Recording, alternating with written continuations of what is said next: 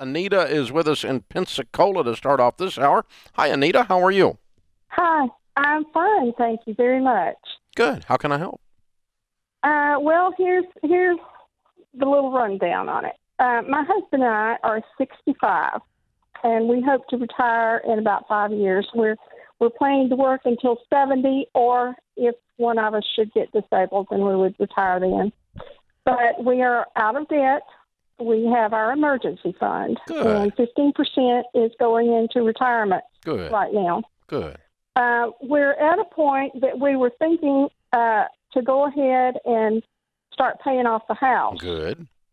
But here's the thing, since we only have about 5 years to go, and I don't know, I haven't looked at the figures just in the last little while.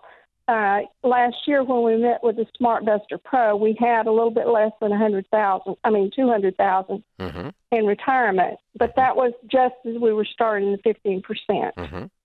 So at this point, we don't know. We have like I said, we have a small mortgage, and it's at 4.875. In other words, 4 7/8.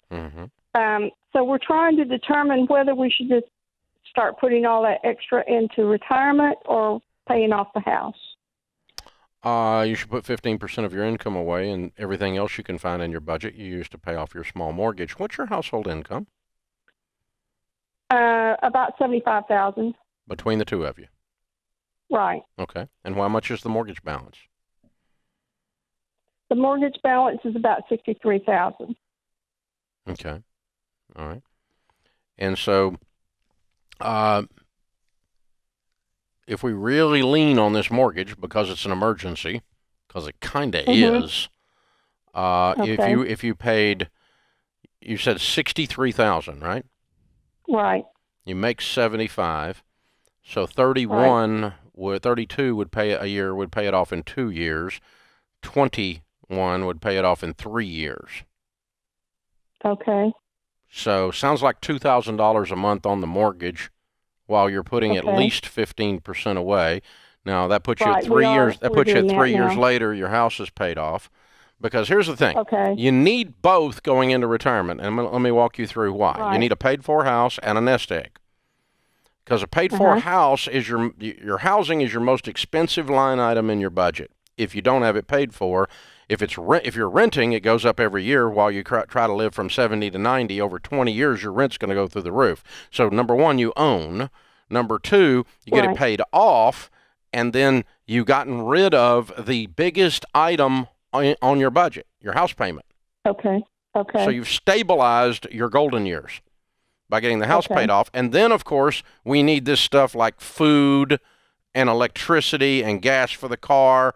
And that means we need to have money coming in from retirement, which is the nest egg side. And so, you know, but I think you're going to be fine. Let's run some numbers out. Let's say you did $21,000 a year, or you did $2,000 a month. You can do that. You just have to get on a tight budget and watch what you're doing, because this is important. That sounds tough. It's very tight. It's very tight. Tighter than you've ever lived on.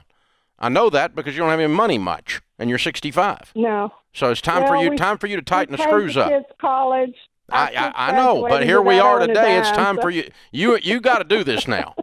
There can't be any more reasons. There can't be more reasons. You got to do it. So $2,000 a month puts you out of debt in under 3 years, slightly under 3 years. Okay. Okay. And now the $200,000 you said was 2 years ago. Well, about a year and a half ago. Okay. If you didn't add anything to that, and you will be, that $200,000 will double about every 7 years if your mutual funds are earning around 10% or more, and they should be. Okay? So 200 is going to be 400 when you're 70. Okay. Because it was 2 years ago, 7 years to 70, right? Right. So that's 400, plus you're going to be putting in another $1,000 a month, which is $12,000 a year, which is 15% of your income, into retirement. And you've already been doing that, so you've already got a little more. And you're going to be doing that for the entire 5 years. Oh, wait, no, you're going to be doing that only for under 3 years, and then there's no house payment, so now you can go to $2,000 a month going into nest egg. Oh, okay. And $2,000 a month is $24,000 a year. plus $12,000 a year for 3 years. So there's another $150,000 plus what it grows.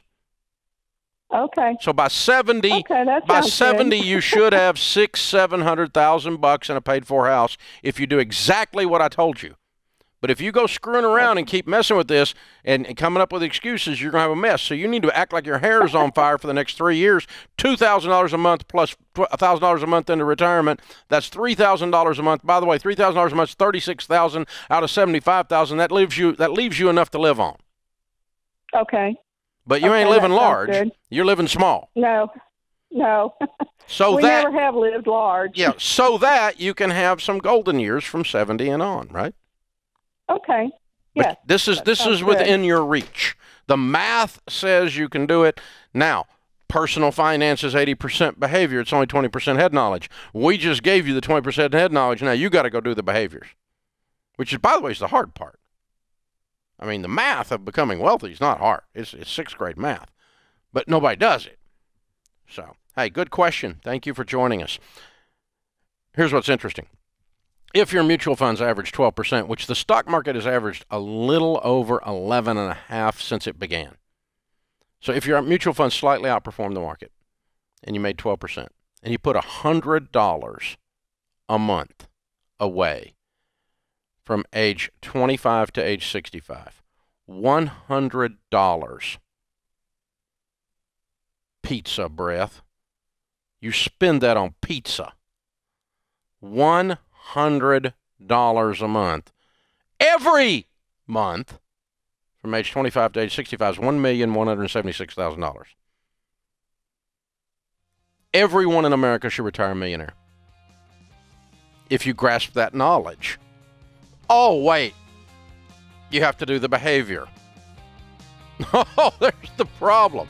The idiot in my mirror is a problem child. If I could get this guy to behave, he'd be skinny and rich. But he's got issues. The behavior, people. It's the behavior. It's not the math. The math is not hard. We make enough money in this country to be wealthy. But it's controlling our little selves. Me too, baby. That's the problem.